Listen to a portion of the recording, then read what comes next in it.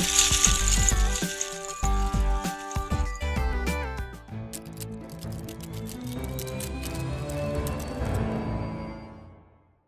you doing? I'm Ryan Evans, and I do a layout with Josh Best and Andrew McPherson, who you might see in the background.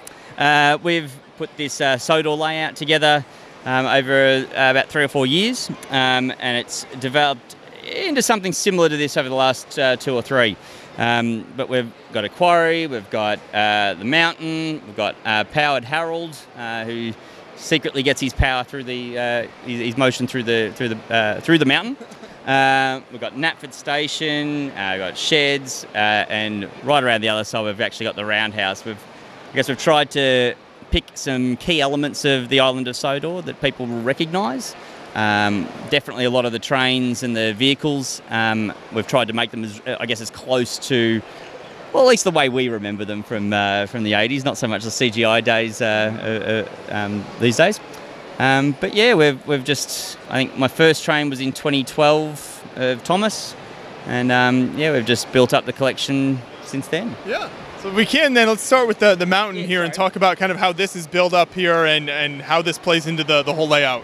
Sure, the mountain is probably one of the roughest elements. It was built very, very quickly. You can see a lot of the standard brick in there, but it is built in modules, and it comes down into about 12 different pieces. But the main purpose of it was so that we could actually have a tunnel, have a hidden section that divided, added interest, but also divided our quarry section from the rest of the layout.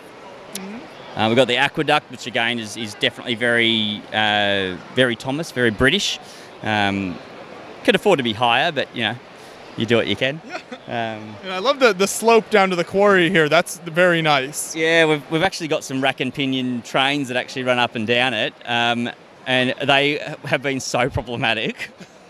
And then one day I actually just used the 9-volt motor that's in Mavis, and she made it. I was like, oh my God, why have I bothered? It's a lot of over-engineering there for no actual benefit. That's the challenges of a moving layout like that. It really is, it really is. So if we make our way around to this side then, we'll keep coming around and take a closer look at some of the details here. Beautiful. Yeah, well, we try and, come up with interesting ways to build things so that people actually question them and go, wow, how did you do that? Like somebody's just walked past and noticed that the roof of the barn is helicopter blades.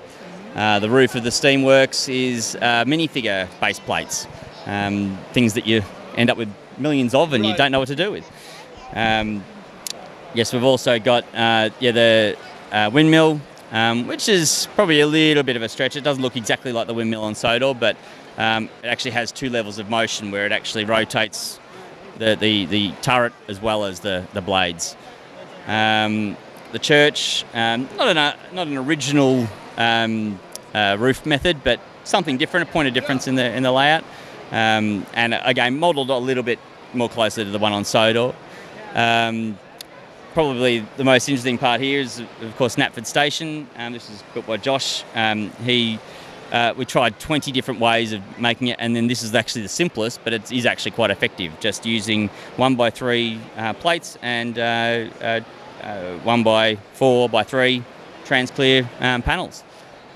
Very, very simple build, but very effective. Right, very iconic kind of train station look there. Yeah.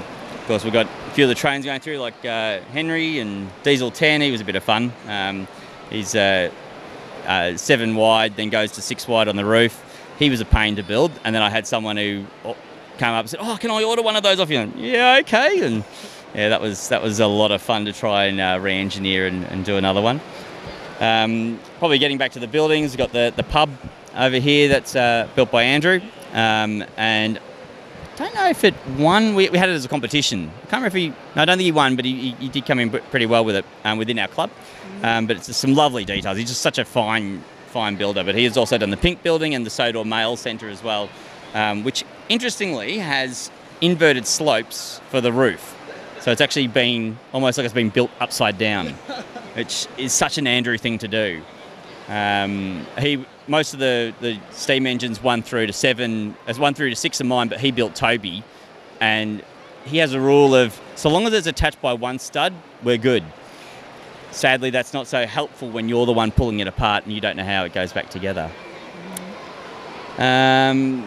Probably as we're going around, we've got the roundhouse, which I did about 4 years ago, and it's probably the single largest item that stays together. It was built modularly, but then I just ran out of...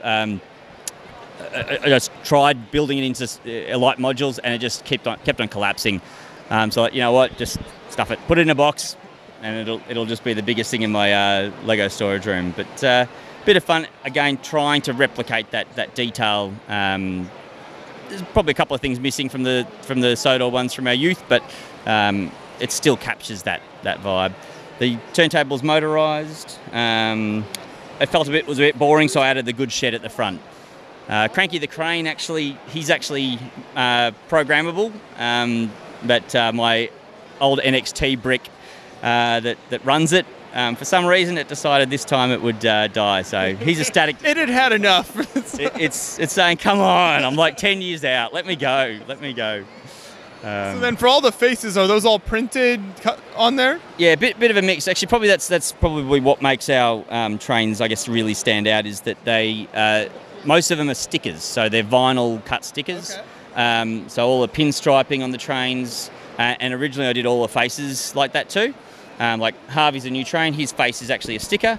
Same with Oliver, but Edward, James, Gordon, Henry, Thomas, Percy, and I think Toby, we've done printed faces for now. But yeah, most of them are still stickers, so they still capture the very simple polygons, but they still get that look of, hey, that's Thomas. Yeah. I'm sure you have people coming by and recognizing the different trains and everything. Yeah, that's the best part. That is so the best part, when you get these 7-year-old or 12-year-old or indeed 41-year-old kids that come, oh my God, it's Thomas. Oh my God, that's Gordon.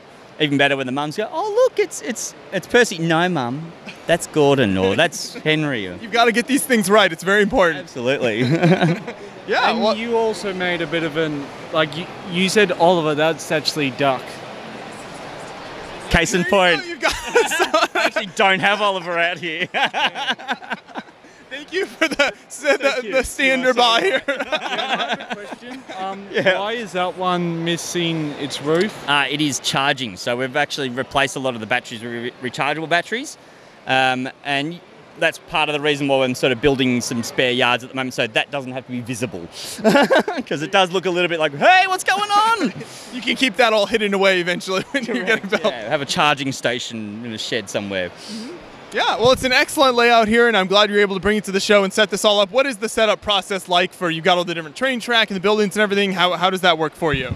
Yeah, we've actually got a system very much like an Excel spreadsheet, where we actually have all of the base plates labelled like A1, A2, A3, and then they just get stored away. Some of them stay in sections of 3 or sections of 2 just because of the tracks on them, but we leave certain items on it so that it's very obvious how it goes back together. Yeah, it's a good system, and it means that we can set it all up in about 5 hours. Mm-hmm. Yeah. Very good work then, and once again, I appreciate you taking us through everything here, so thank you. Pleasure. If you want to, some people actually do buy the trains off us, so copies obviously. So yeah, feel free to jump onto legothomas.weebly.com and yeah. You can pick up some of this excellent work for yourself. You can. We'll make sure to put a link in the description to that as well, so if people want to check that out, just look in the description and go buy some of these fantastic trains. Beautiful. Thank you so much. You're welcome.